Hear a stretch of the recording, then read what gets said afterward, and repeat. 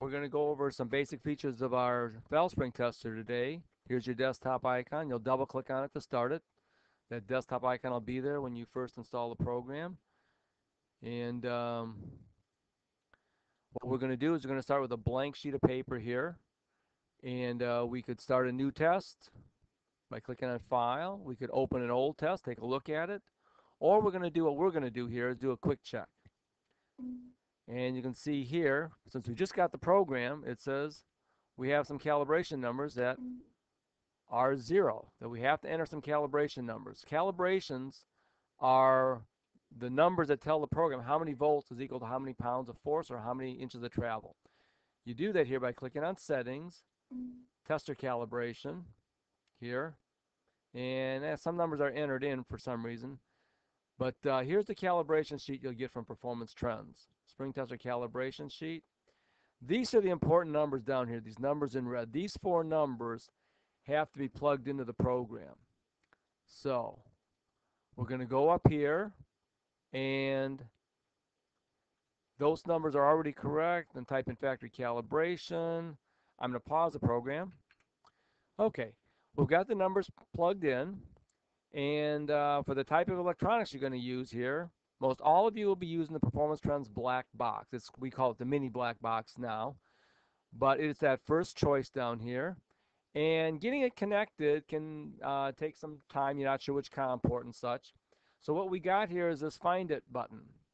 You click on Find It, and it says make sure that your power's plugged into your mini black box. There's a separate power cable that goes in the side, and it's hooked up to your computer's COM port or through a USB adapter.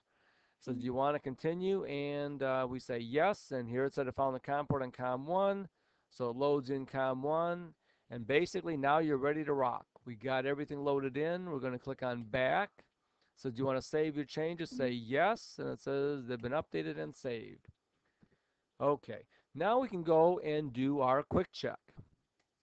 Now, 2 points about when we were making demo movie files like here. One is we put the computer on a fairly low resolution. That makes things look a little more grainy, look a little bit bigger than you might see, but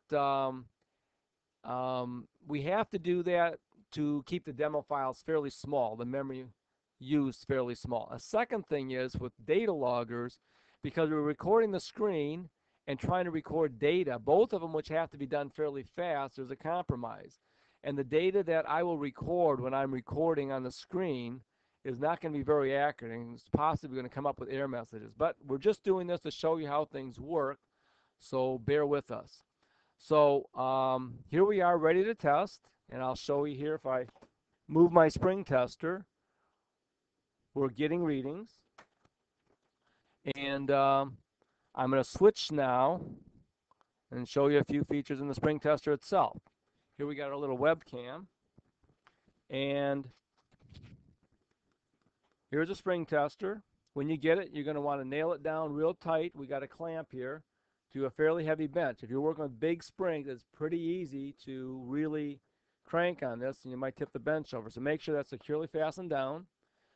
Here's a typical spring. This for demo. This is a small spring, so I won't have that happen. And you just place it on the platform. These two surfaces, we take a lot of care to try and make sure they're real parallel to each other. There's set screws for adjustments. This is all machined here and stuff.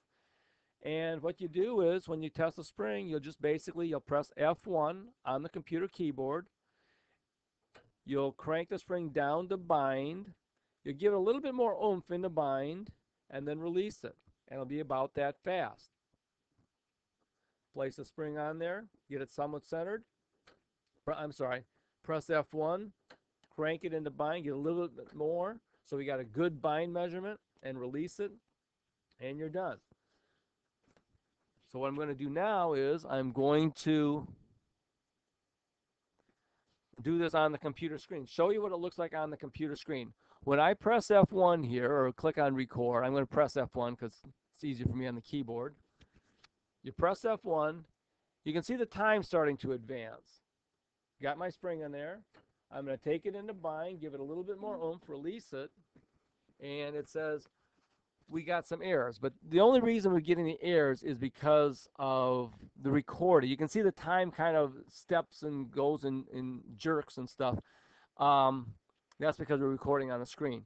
But we still have enough numbers here to show you what things will look like. For example, here you can type in your seated height and your open height for this spring, and it'll show you the force at seated and open height. It's got our bind height. The difference between bind height and open height is the clearance. And here's the spring rate. Between these two, between seated height and open height, we have a 276 pound per inch spring. Now, a nice feature of our software is, let's say you made a mistake here. Let's say that's not supposed to be 1.65, it's supposed to be 1.625. And it's still telling us we don't have enough data. The data is stored behind the scenes. But you can see here, it instantly updated things. We've got the new force for that new height. Another feature in the quick check is table. You click on table, and you can see because we're recording, things are a little slow. And here we have, for this spring, all the heights and the forces at those heights. So we can test another spring, or if you want, you can play around with this a little bit, say that this is wrong. It's not supposed to be 1.2, it's supposed to be 1.15. And you get the new force at that height and the new clearance. And you can see the rate has slightly changed because we're going through a slightly little bit of different data, and that will definitely change the spring rate. So let's look at one neat feature of this thing. And you saw here when you clicked on table, we can quick test several springs and fill in the table. I'm going to do that. And what I'm going to do is I'm going to pause the program so we can get some fairly good data. I'm going to quick test several springs. So I'm going to pause. So what I did is I tested, what I did just now is I tested 8 springs. I put each spring in there, ran through the cycle. Pressed F1, ran through the cycle. And it took me maybe about a minute to do 8 springs. And you can see down here it says it's ready. The next spring it's going to do is spring 9. But let's go see what these springs look like. We click on table. And this is how we got the thing started by quick test several springs. But we can rank these springs, rank it by seated force. Here we got a table. Here's the seated force. Here's the spring numbers 1 through 8. And here's their ranking.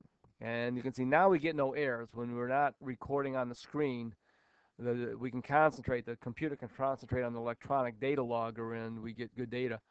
And here's the highest seated force was 69, and the number 8 was 67. And what other options we got here? We can rank it by spring rate, going from a high of 290.7 to a low of 285. And we can show all columns in the table. So here you see the seated force, open force clearance, the bind height, and we can stretch this whole screen out, no errors. And if you wanted, you could print this now. I'm sorry, we'll get our table back here. This is where you print. Click on print, you have a nice little hard copy of these results. So these are some of the features you can do with just the basic version of the software or the quick check screen.